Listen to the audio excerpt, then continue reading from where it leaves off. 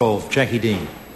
Mr Speaker, my question is to the Minister of Building and Construction and asks, what is the government doing to assist New Zealanders build quality homes and buildings? Honourable Speaker. Mr Speaker. Oh, sorry, the Honourable Maurice Williams. Thank you, sir.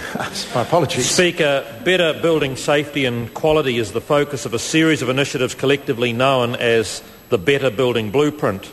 In August last year, I announced a comprehensive review of the Building Act.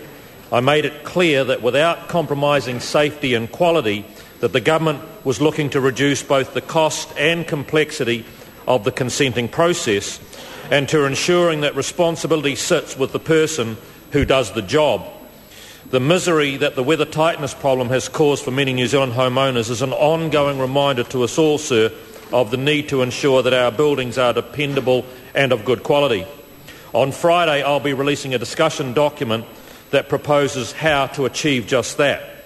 The government wants to discuss these ideas with New Zealanders.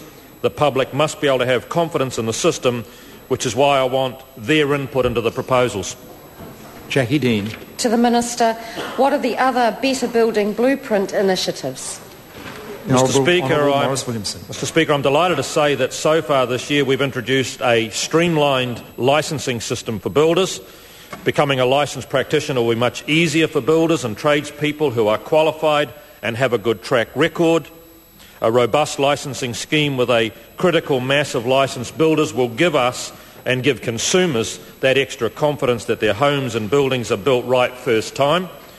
We've also introduced a streamlined national multiple use approval service for volume builders.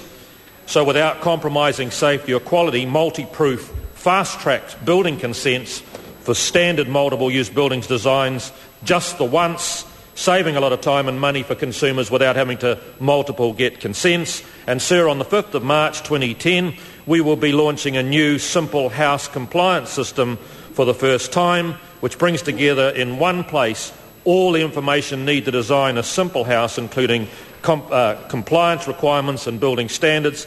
It offers an efficient, practical path to build affordable homes of good quality in New Zealand. That brings to a close questions for oral answer. Honourable members.